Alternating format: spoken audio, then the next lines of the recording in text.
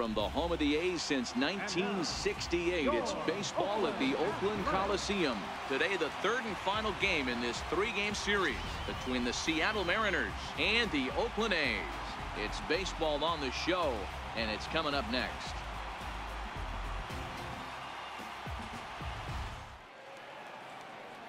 First pitch on its way. Line drive snagged on a short hop. In the dirt, and oh, he can't quite dig it out.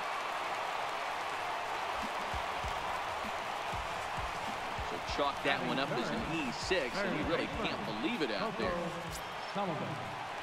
Stepping into the box, Coco Sullivan, and he's a strong candidate for Rookie of the Year honors. If he can avoid a collapse here in the final months, it's been a great first campaign in the big leagues for him so far. Ready to deliver. Here's the first pitch.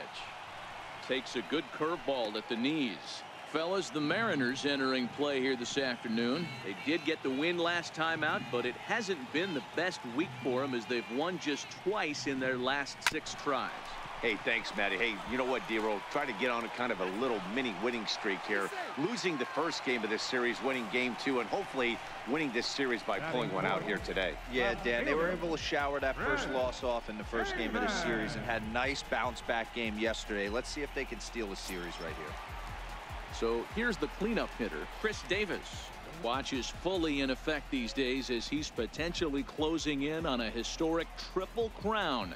He leads all 3 categories, and he'll get back in safely.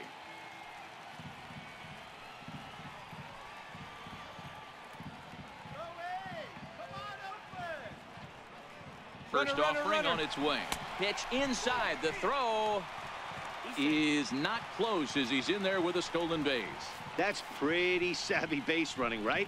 A lot of pitchers don't throw over twice in a row, so I think he was going on first movement, and it worked out nicely.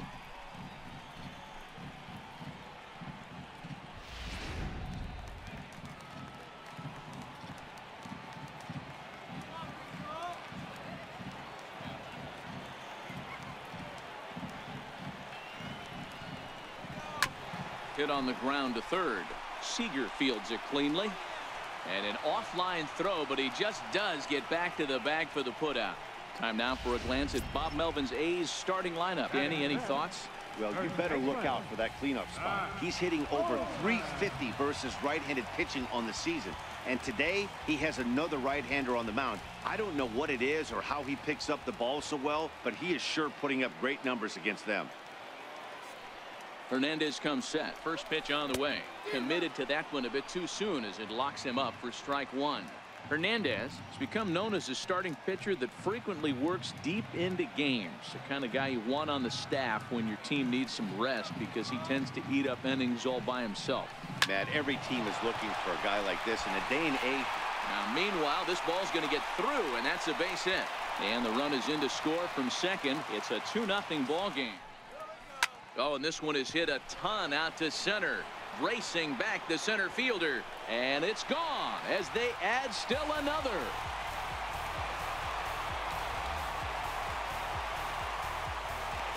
So it's a solo shot to dead center. Number 13 for him on the year. And the A's lead it now 3-0. In now, Coco Sullivan. Here's a shot to left field and deep. Look at this. And this one is gone. A home run.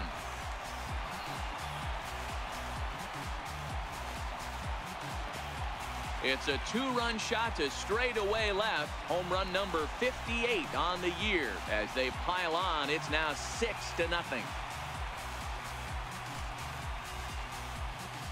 Ben Gamble, career against Blake Trinan. He's 0 for 5. Sinker to open the AB in there for strike 1.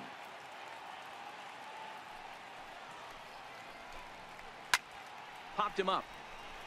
Sullivan has room in foul territory, makes the catch, and that's the ball game.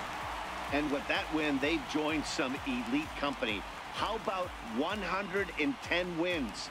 Tying them in the record books with the 27 Yankees and the 1909 Pirates. Not bad, huh? 6-0 the final shutout score today. The Oakland A's win for a division-leading 110th time. Sean Manaea posts his league-leading 21st victory as he finishes 7 innings, allowing only 1 hit. So that's it for us this afternoon. For Mark DeRosa, Dan Plesac, and our entire crew, I'm Matt Vasgersian. You've been watching MLB The Show. For more, log on to theshownation.com.